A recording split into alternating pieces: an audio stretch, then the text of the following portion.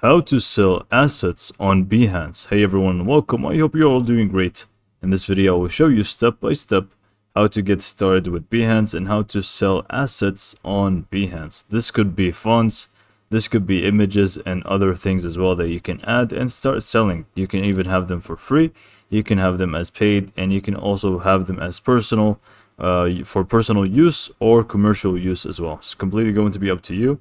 And I will show you the steps needed for you to set this up. So basically with Behance, if you didn't know, is that you can actually go ahead and share your work.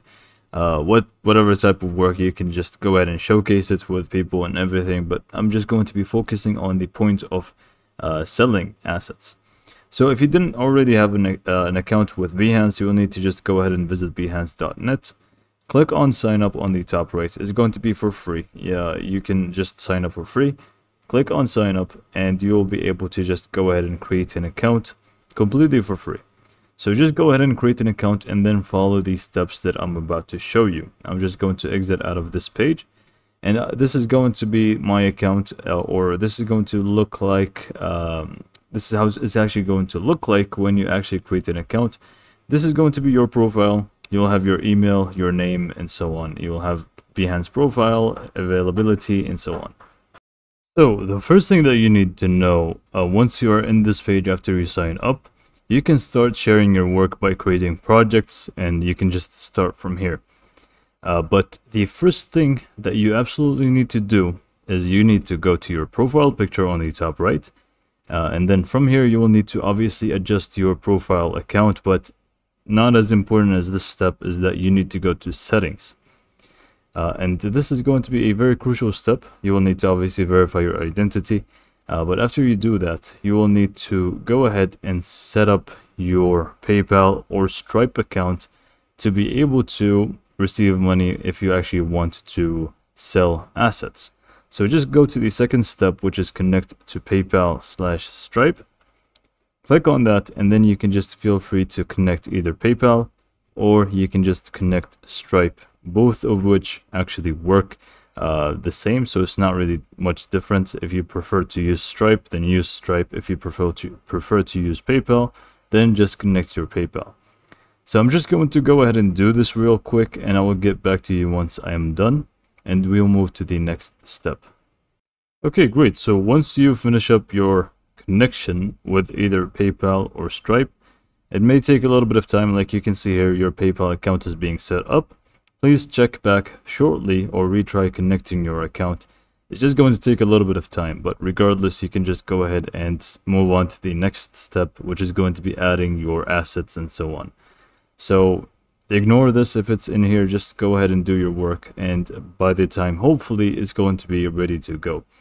But then you will need to move on to go ahead and share your work, and you will need to create a project. So go ahead and create your project here. If you want to do whatever you want to do here, you can just simply feel free to do it. So you can just go ahead and add content for it. So for example, an image. I'm just going to be using this one for the time being. And we can just go ahead and add tags, just create your project as you would. But then here you can see attach assets. So you can actually see sell your assets. Now you can attach downloadable files directly to any Behance project and earn money creating what you love.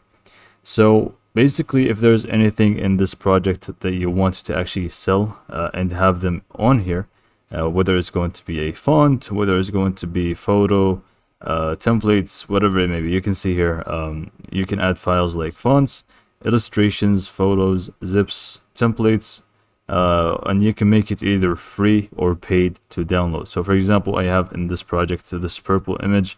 I also have something else like this red one, and let's say people may actually would like to download them or buy them even. But in that case, I can just actually go ahead and attach some assets. So go ahead and click on, after you finish up your project, obviously just click on continue. Underneath the we can just click on attach asset, not continue. Continue is related to the actual project. It's just my screen is too bright, so it shows doesn't really show the lines here. But regardless, you would want to click on attach assets, And then from here, you would want to go ahead and choose files. So this could be, again, like I said, it could be a font file, images, and so on. You can see the type of files that are supported from here, JPEG, PNG, and so on. And that the max size should be 500 megabytes, no more. So go ahead and click on, sorry about that, click on choose file. Let's say I want to add the purple one. It's just going to take a little bit of time. And in here, I can just go ahead and set up a few things. So here we have the purple one, just not going to show here.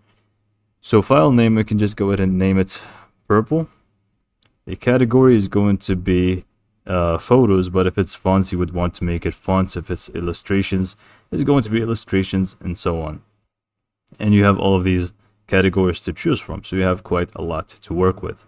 After you choose the category, for me it's photos, the license type, so this is going to be how people are going to be using it after they actually get it. So whether it's going to be for free or after they purchase it, the license type either is going to be for personal use only or standard commercial use. So we can just use it commercial, for example, because they're going to be buying it. And we can also add a description for this specific asset.